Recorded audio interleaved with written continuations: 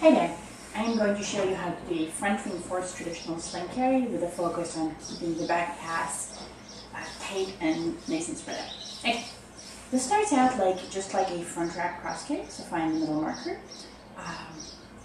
Before I get started, just like this front wrap cross carry, we're going to get an X on the back, but this is a one shoulder carry, so pick which shoulder you want the wrap to be on. I'm going to want the wrap on this shoulder, which means I'm going to do the part of the X on my back on the opposite side first. Okay, I'm going to pin this under my chin and get the top rail, again, of the side that's opposite from the one shoulder under my arm.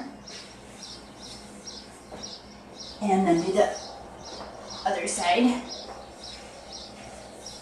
Alright.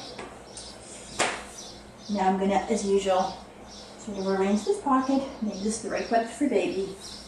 After it's the right width, I'm going to tighten the bottom rail on my shoulder so it's not too loose. Okay, so now here I have a good pocket for baby, so I'm going to get baby. Put the baby on my shoulder. I'm going to reach my hand through and guide baby's legs through. I'm going to pull this up to baby's neck, or arms, or shoulders if you're doing arms out with a bigger baby. I'm going to make a seat.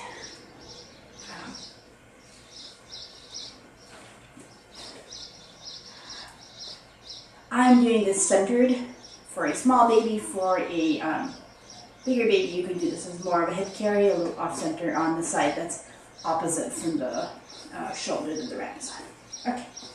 So now I have baby in this pocket. Now I'm going to do a tiny bit of tightening in this position, just the top rail. I'm going to tighten, pulling back both the top rails. Okay. Alright.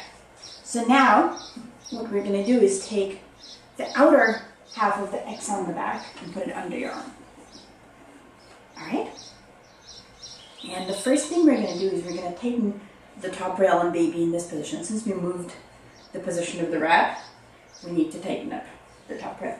Here it's important to only hold the top rail. I'm going to take the two top rails, I'm going to put my arms out and behind me, and I'm going to do a little bounce and pull. And that should really tighten up the top rail. Alright? Now I'm going to take the side over my shoulder and put it in my legs. And now I'm going to tighten up strand by strand this side by reaching behind me as much as I can. So I reach behind me, I pull slack, and I do a little bounce too. And for the bottom rail, I wind up reaching really pretty far behind me.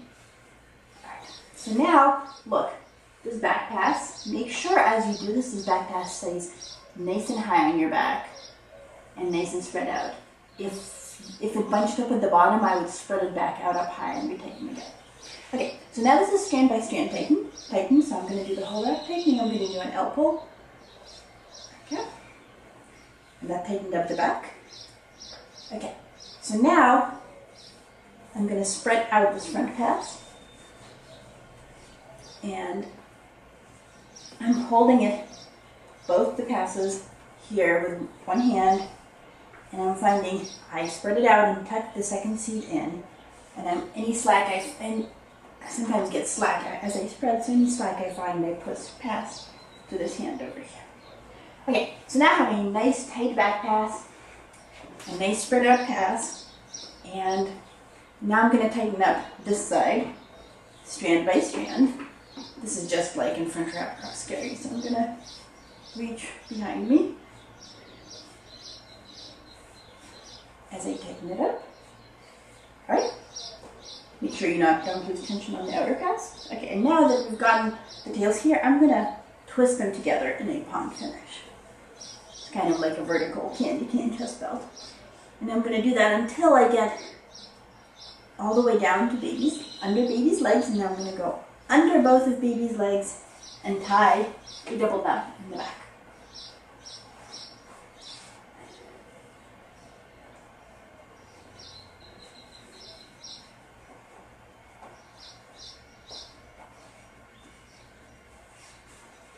Alright, and here we go. This is a front reinforced traditional sling carry with a pond finish. One thing you might also want to do is cap the shoulder, although you don't have to. So just pull this down and pull the bottom rail back up, and then you can cap it, and this is a reverse sandwich. And as you can see, my outer pass on my back, the horizontal pass, is nice and high, and the top rail is nice and